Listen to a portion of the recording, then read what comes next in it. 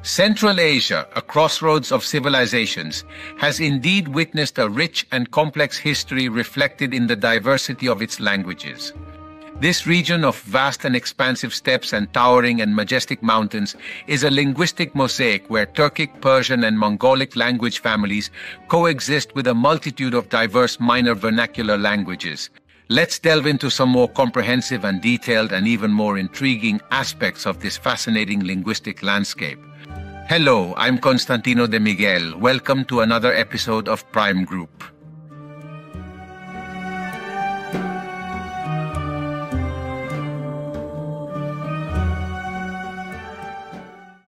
The Turkic language family is indeed predominant in Central Asia, including, for example, languages such as Kazakh, Uzbek, Kyrgyz, Turkmen, and also Uyghur.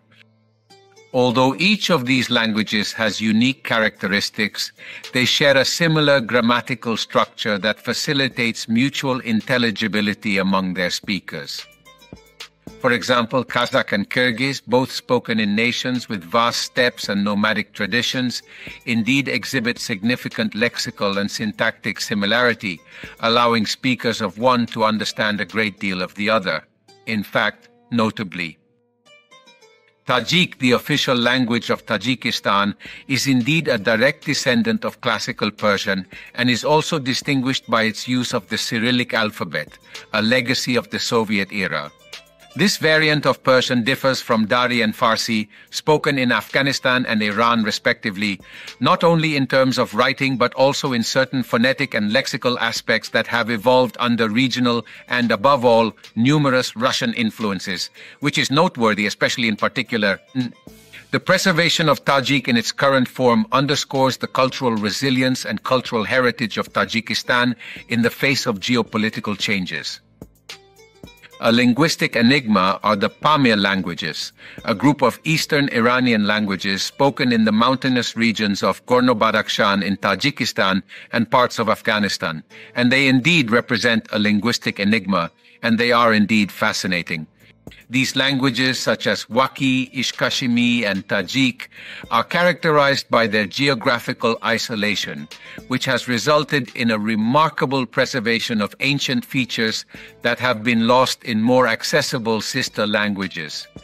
Linguistic research in these areas is not only vital for understanding the evolution of Indo-European languages, but also for preserving the cultural heritage of its inhabitants.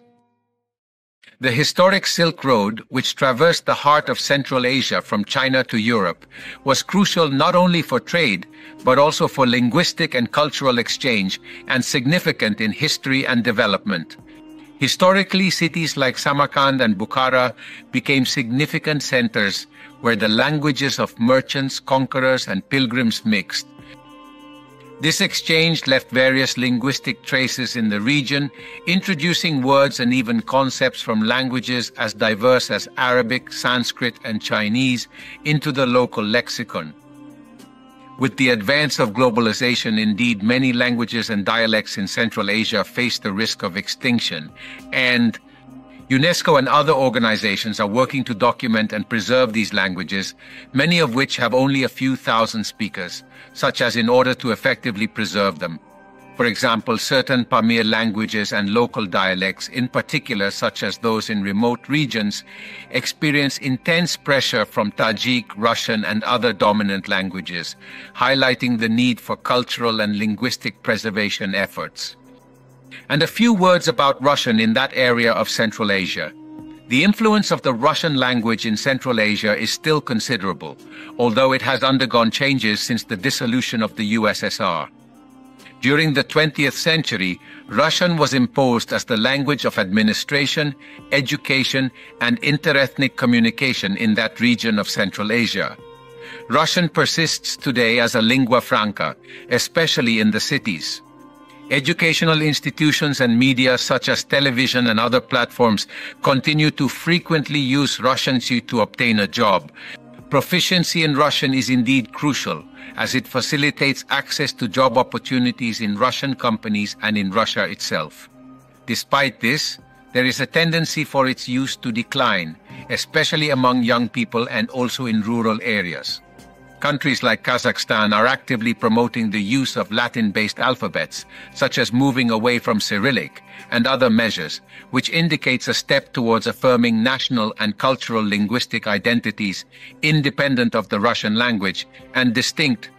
In the contemporary era, the languages of Central Asia continue to evolve. The influence of English, Russian, and Chinese is evident in the adoption of loanwords, especially in technology, science, and popular culture. However, these languages also struggle significantly to preserve their structures and vocabularies, which reflect their rich heritage of historical and cultural interactions, resisting and adapting to globalization.